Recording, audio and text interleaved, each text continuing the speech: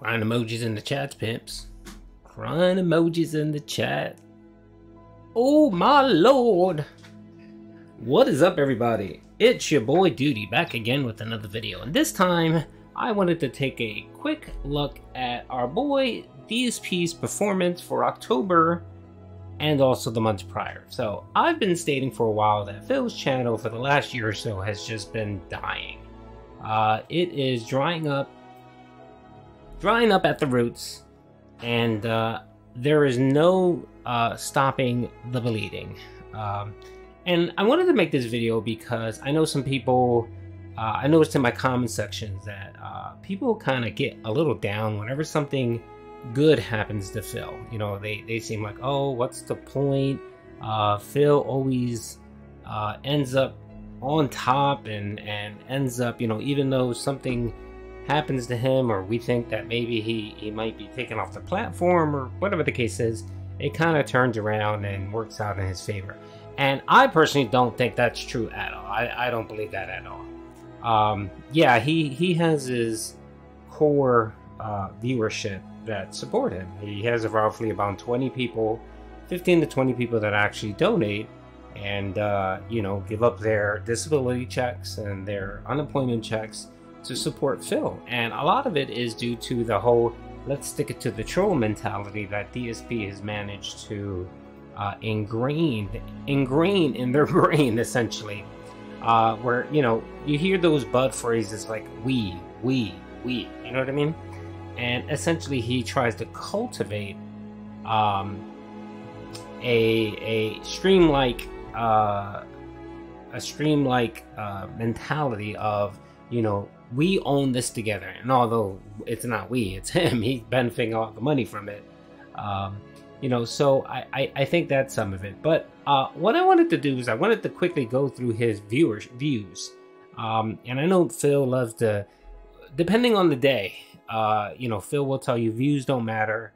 And on other days, you say viewership is key for growing the channel. And I agree with the latter. Viewership is critical, especially on YouTube. If you see a trend with your channel where it's just, you know, tanking or dropping, you know, that's something that should worry you. Like, the one thing I do is I look at my analytics a couple times a day just to look at it, see what's going on, see what's trending. I can identify which videos are popular, which video gets traction, which videos hold longer viewership or view time, and I can adjust my future content to kind of mimic that. You know, it's kind of like almost a formula, and you know, and I'm pretty sure that Phil does not do that whatsoever. I mean, this year, yeah, he's gotten to the whole, oh, subscribe, like, view, whatever, because it helps the channel and the algorithm. And you know, it only took him 14 years to figure that out. But anyway, like I was saying, viewership is very critical because it's like a heart. It gives you the heartbeat of the channel. And as you can see here, I pulled it up. Social Blade is very good when it comes to subscriber and viewership counts. They actually hit the YouTube site to pull this information. So it's some very helpful information that you can actually glean good data from. Their dollar amount estimated earning, that's always wrong. You know, you can't follow that because they're essentially guessing, because they don't know how many people watch ads and so on. They're just basing on views and kind of what the average is and CPM and stuff like that. So you really can't glean much from that. But anyway, the thing you can glean from, though, is viewership. And as you can see here, our boy Phil, let me blow this up. As you can see, this is DSP's channel, or DSP Gaming. And what I'm using here is I'm using socialblade.com, which is a very reputable site. Let me blow this up a little bit. So as you can see here, our boy Phil, this is his trend line going all the way back to January 2021, where he averaged about 831,000 views. As you can see, it's kind of consistent. It's between, you know, 7 and 8, and then he hit an all-time high, I think, of 1.013 million views, which was like his ultimate high. And then of course he dropped, and that was in May of 2020, April of 2020. I'm not sure what was going on back then, but yeah, so he was doing okay back in 2020 before he actually moved back to YouTube. But as you can see here, he kind of peaked again at 1 million on July 2020, and then he just dropped. He dropped to 800,000, 700,000, 740. So from September 2020, he was hovering about 700 to 800,000 views a month, which for a channel his size, it's pretty pitiful. But again, you know, yeah. And then as you can keep seeing here, so this is, yeah, so he was doing 749, 703. I'm guessing the algorithm may have changed in the beginning of 2021, and that's why his viewership dropped, which happens. Real quick, let me just lower this a little bit.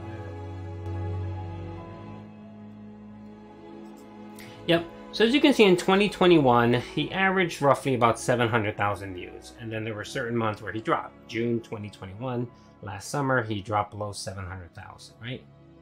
And then it was at this point where you can start seeing a significant pattern here, right? So he went from, you know, hitting mostly 800,000 a year, a month, all the way down to 650,000 views on average, right? So November, December, and mind you, October, November, December is the hardcore gaming season, and our boy Phil struggled.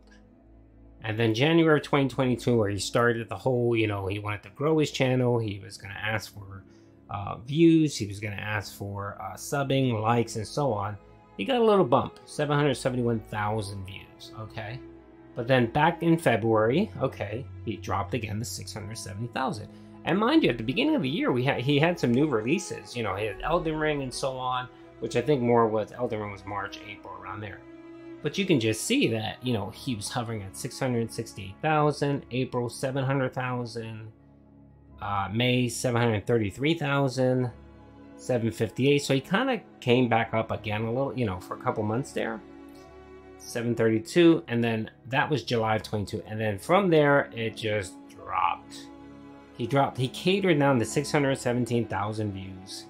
He bumped up a little bit in September, and then for October, he's back down to 600-some-thousand views. So for the month of October, I believe he got about 676,000 views. So, yeah, and this is supposed to be the busy season, and it's shocking that for October, he only got 676,000 views, being that he had a bunch of new releases. So he should have been back up there in the high 7s, maybe 8s. And he hasn't. It hasn't, for whatever reason, it hasn't recouped for him. I think a lot of it is just his content. Well, the main thing, his content is super stale. And it's the same thing over and over again. And, you know, he's trying to modify it with reacts and stuff like that, but it doesn't get him viewership. It gets him money from his den heads when he does those marathons, but it doesn't get him viewership. And I guess for Phil, you know, if he had to choose whether he gets ad revenue and viewership and, you know, a bump in his channel versus getting high tips, he would rather get high tips. And that's here to stay. The problem with tips is you're counting on that day to day, and you're hoping that the 20 or so people that donate continue to donate. And as we've seen recently, he's lost some of his whales. He lost Snorlax King, he lost Rob on Wheels, and then he lost that one lady, I forgot her name. People that contributed and visited the streams and were kind of an integral part of his streams. And they left, you know, so he's down to maybe 15 to 18 people that are actually donating. And that's another reason, that's another thing why he wants the interview. He wants the interview not because he wants to put his side out. He wants the interview for clout. He wants the interview to show a light on his channel. So people that don't even care about DSP, maybe they'll see it. There'll be another audience that see it and will have pity on him and come check out his stream. And hopefully, you know, if he gets a couple 10, 20,000 people that actually come checking the stream, if, you know, he gets a few hundred that stick around, then he figures, oh, you know, that's a benefit and I can grow my channel.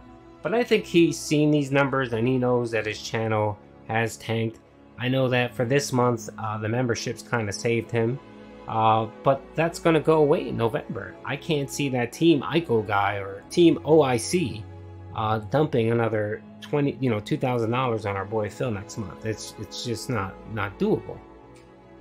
So I just wanted to share that information that our boy Phil channel is essentially just dying. Little by little, it is dying. And I know he talks about, oh, my subs increase, my viewership increase, which they have not. I clearly show it here. He's just gone from, April of 2020 with 1 million views, all the way down to barely 600, a little over 650,000 views, which is quite sad. Now, Phil, you might say, what is it? Why is his viewership tanking so much? And the funny thing is that I actually had a record-breaking month this year. Record-breaking month. So I've been doing really good. I've been doing really good for the last few months. I've been averaging between 700,000 and 800,000 views. Last month, I think I got up to almost 900,000 views. And this month, thank you everyone. I really appreciate it. You guys got me to 1.1 million views. This is just October right here. This is just October. I got the 1.1 million views. And you might say, well, dude, most of this stuff is in your content anyway. Yeah, I clip Phil, I clip Wings, I do some gameplay, I do streams. I change it up, I alter it, I provide commentary and stuff. Yeah, and I managed to get 1.1 million views. You guys have too much time on your hands. You guys could be doing better things than watching duty streams. Make fun of an old 40-year-old geezer. But I appreciate it. I do appreciate it. But it just shows that if you're a little funny, if you're a little clever, if you make a light, you don't take yourself too serious. Like you guys know I don't take myself serious at all. You could do okay on YouTube, and just for some reason Phil can't. And it's shocking because Phil does have a lot of viewer hate viewers, that watch his content to make fun of him and stuff. And I think some of it too is that he's just, well, a lot of it I think people have just moved on. They're bored with Phil, and they usually kind of come back when something big happens. And then second, he's just become very belligerent and just disgusting with his begging and stuff. I don't know how many times I read in my comments, hey Duty, I love your content, but I can't watch anymore. I'm done. Phil just is disgusting. He annoys me. His begging has just gone too far, and they just stop. And I always say, hey, I understand. Thank you for watching. I appreciate it. And I completely understand. And I think some of that is, there are a lot of things, but I think those are pieces to the root cause of why Phil's channel is dying. So just wanted to point that out there, let you guys know, and just tell you that don't get discouraged. He may get a couple wins here and there, and for Phil, wins is money. But you have to remember,